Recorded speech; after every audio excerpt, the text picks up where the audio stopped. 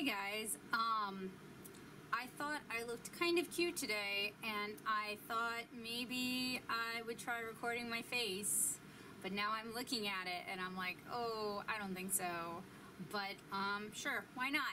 So I'm going to ink this initial B that I drew a couple days ago and talk to you guys about inking and some of my favorite inking supplies and stuff like that. So hi, for those of you who have never met me at a con before, this is what I look like when I work from my studio, which is just a bedroom in my apartment. So today I'm inking with the Sailor Mitsuo Ida, whoa, okay, that way, which is a brush pen from Japan that has two tips. It's got, boop, boop, boop, there we go, a large, draw all over my face, a large brush tip, and boop, boop, boop, boop, a small brush tip, also drawing all over my face. Maybe I'll eat it, no.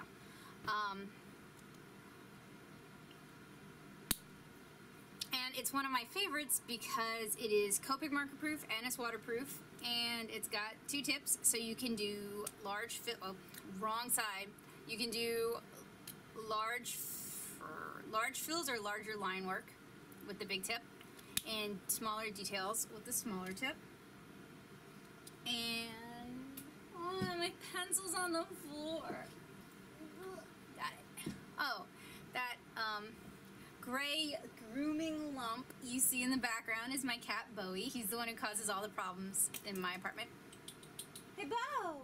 Hey Bo! What it be? What's going on?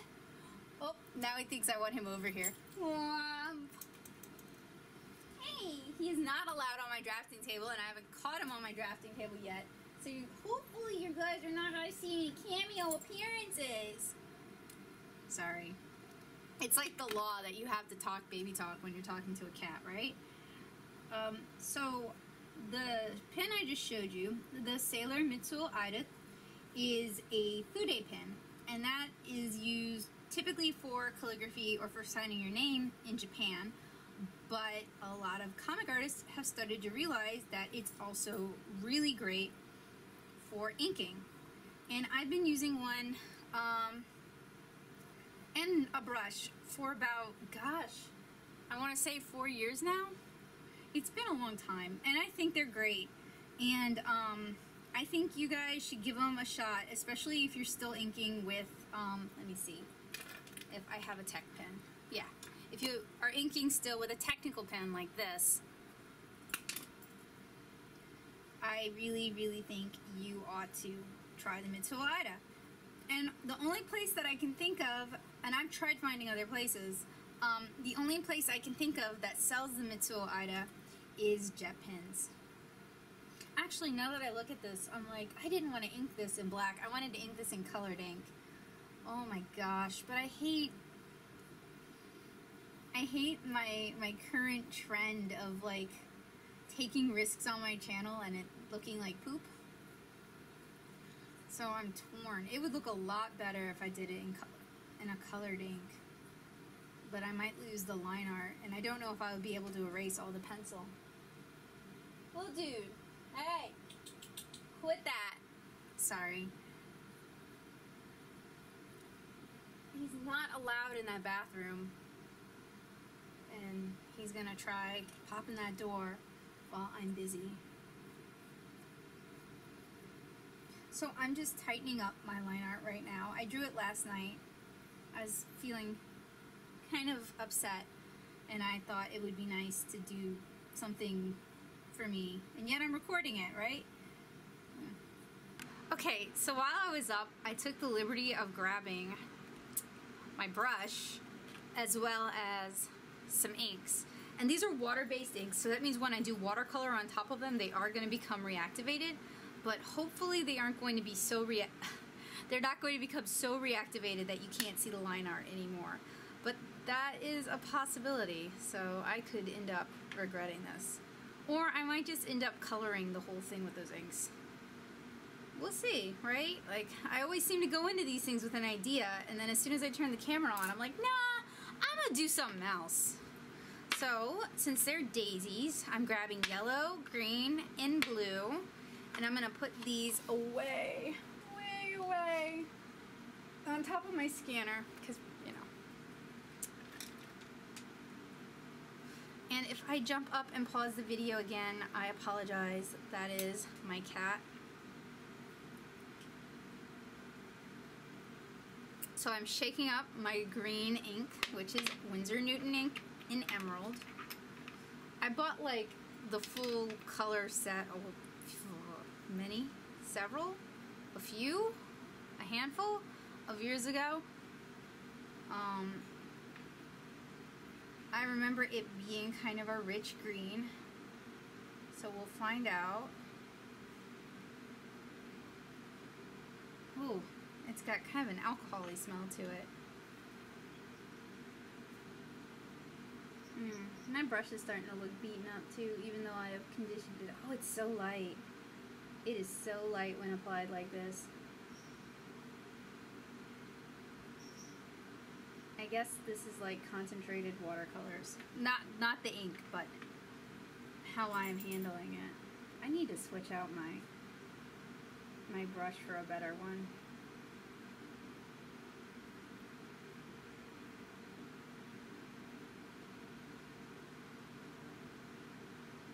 And hopefully I can erase the pencil so it's not super distracting. We'll find out.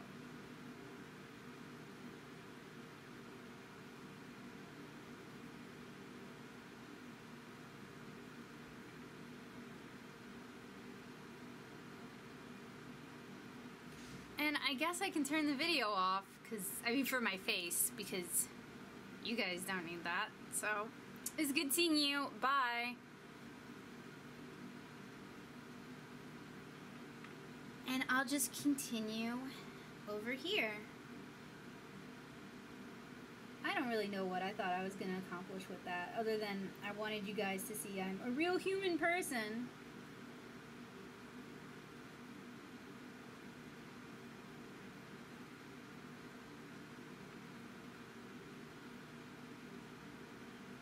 So if you're not using a brush that's beaten up and chewed up like I am, this is a fun ink to ink with. It really looks a lot like watercolor.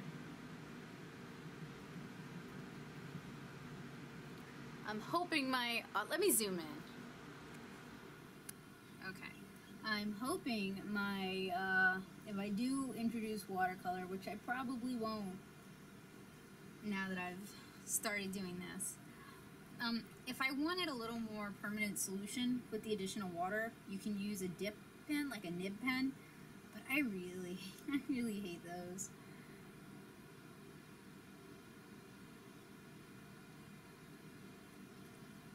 And I thought doing a letter this size would just be like the worst thing with a dip pen.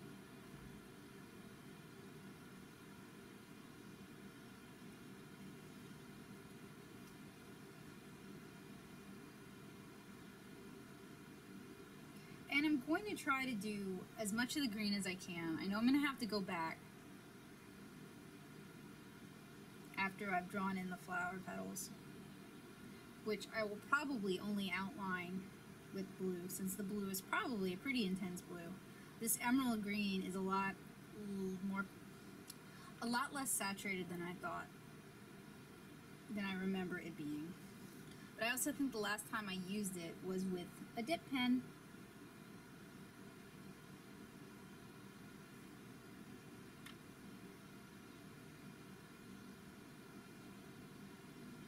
This is a lot more like painting than it is like inking. But that's cool, it's kind of relaxing.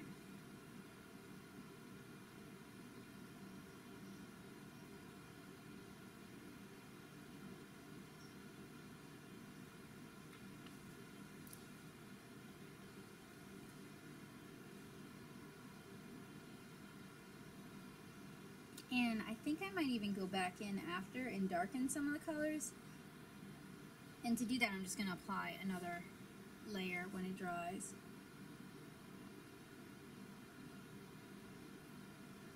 So these inks are cool, and I haven't used them nearly as much as I should because they're not waterproof. But if you use them regularly, and I'm betting you probably use them mostly for calligraphy, I would love for you to link me because I would love to see it. I want to see what other people are doing with these inks.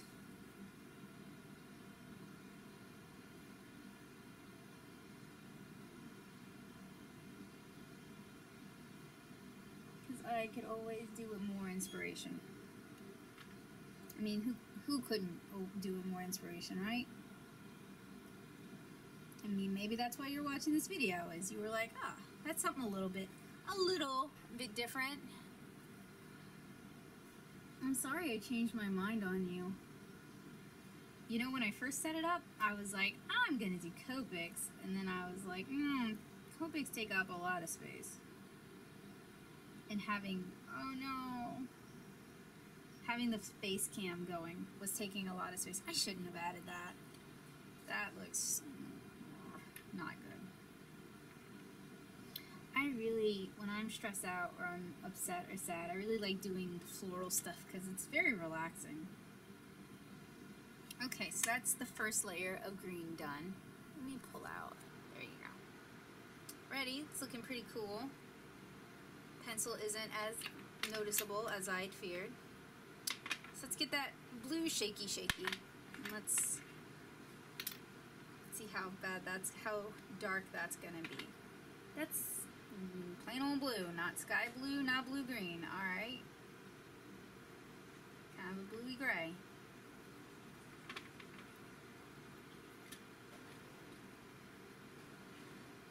Oh. Yeah, it has seriously replaced this brush time because it does not want to form a point. I think I wrecked it when I was doing that white and gold on black thing that I did with you guys the other day. I was quick to wash it out, but not quick enough. So like the green, the blue is not very intense when applied with a brush. If you want to build up color, you're probably going to have to go over it a couple of times after it's dried.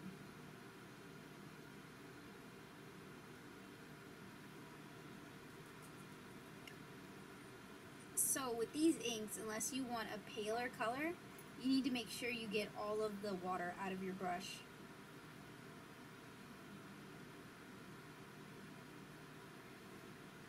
So that it's just ink in it. And once you have your outlines drawn, it's actually a really soothing activity. I can imagine that calligraphy would be very soothing as well. Oh, kitty cat found a bug. So the paper in this Strathmore watercolor sketchbook it's a little bit rougher than what I'm used to with their cold press, which is fine because I always thought their cold press was a little too smooth for my taste. And so far it's taking the ink really well. When I was inking that little chibi Cara I showed you guys in my sketchbook tour, I took the ink from that pretty well too. I haven't done actual watercolor on it just yet, but hopefully it is pretty good.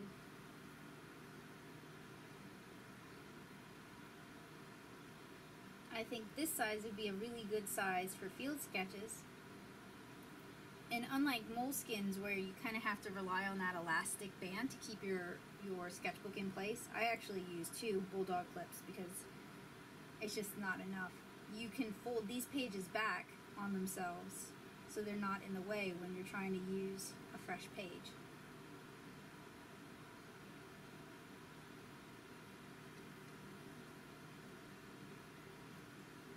My only problem is the spirals definitely get in the way of me inking, but it is a spiral bound notebook, so that is something that I should have been aware of. I was aware of it when I bought it. It's not fair of me to complain about the spirals.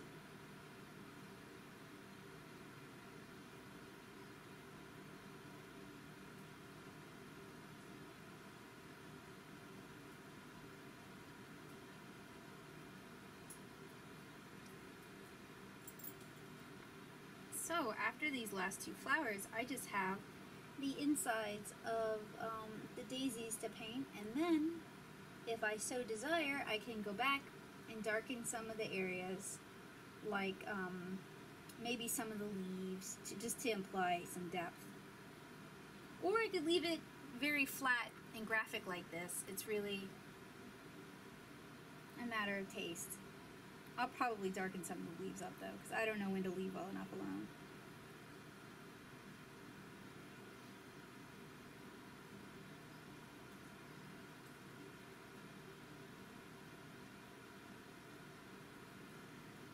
And I'm turning the notebook as I go to find the most comfortable angle for inking.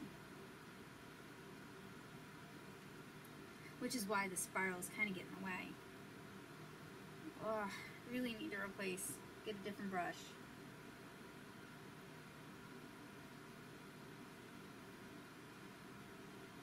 And I think I'm going to let this ink dry for 24 hours before I try to erase the pencils, just to let it cure. Alright, so that's the blue, and I have to let the blue finish drying before I can add the yellow.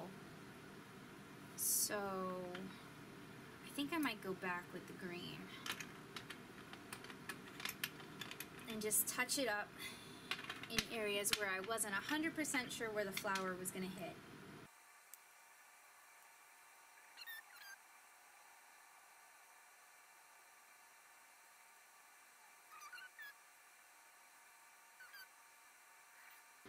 Just to kind of fill that in a little bit, because it felt kind of empty. Maybe one there.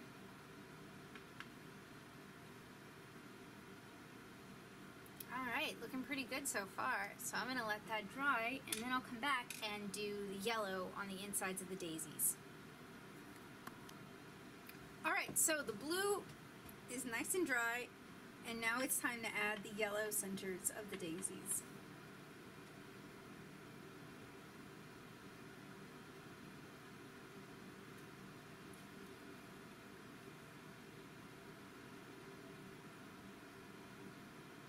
This is a very warm, bright yellow, canary yellow.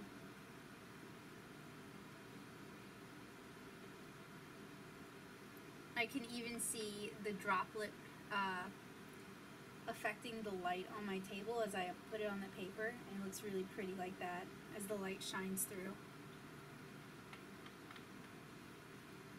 I don't know, what do you guys think? Do you think I ought to just color in the centers? Sure, why not? That looks better anyway. Let me zoom in since I'm working with such a light color.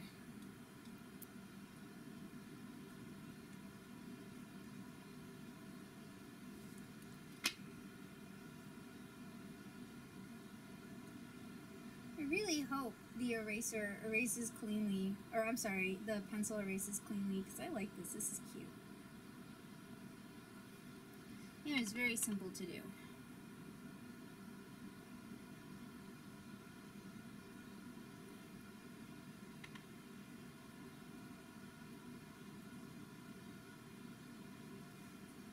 Alright, so that's the yellow. And I think I'm going to go back with the green, like we had talked about, and just sort of darken some of the areas up a little bit. And then we'll be done, except for erasing, which I am not going to do on camera. I don't think. Not today, at least.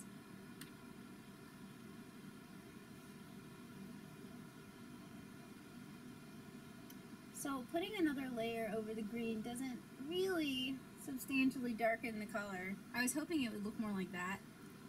Oh, you can't see that leaf because I'm too pulled in. Alright, this one is like substantially darker than all the other ones. I was hoping putting additional layers would give me a result like that instead of a very pale, almost non-visible layer of slightly darker green.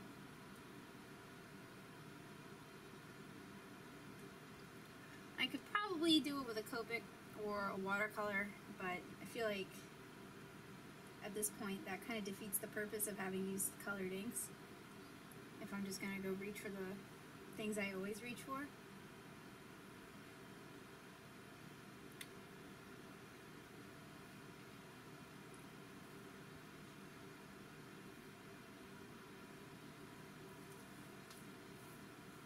So what do you guys like to draw with? Leave me a comment and tell me.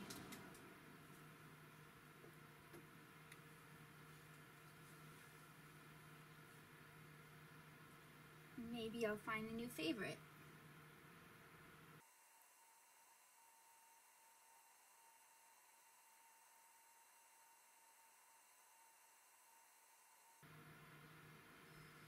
Alright, that's about it. Still just kind of fussing about with certain lines, but it's basically done.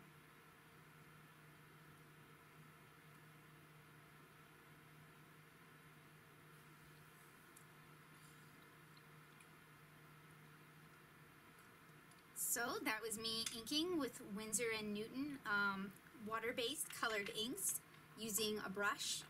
I hope you guys enjoyed it. I hope this inspires you. If you like this video, don't forget to like and hit subscribe. Have a good day, guys. Bye.